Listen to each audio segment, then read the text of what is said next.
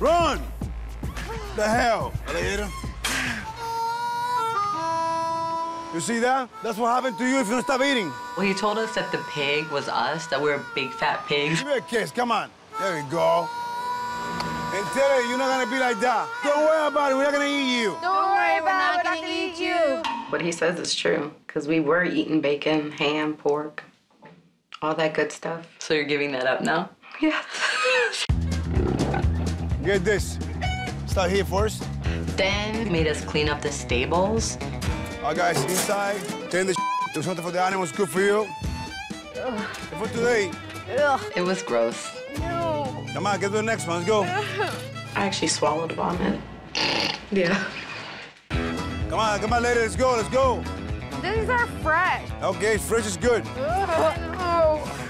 Come on, girls, for today. Let's go, she's not being lazy, give me that. Paid. I still don't understand the reason. I think this one's sick. It's like really fluorescent green. Pick him up, let's go, pick it up. You know, make you a little more humble. I understand, but training is only running and doing weight and doing abs, so sometimes you have to clean. It's training too, you know what I mean? Any kind of work is training. The worst is gym, you're my client.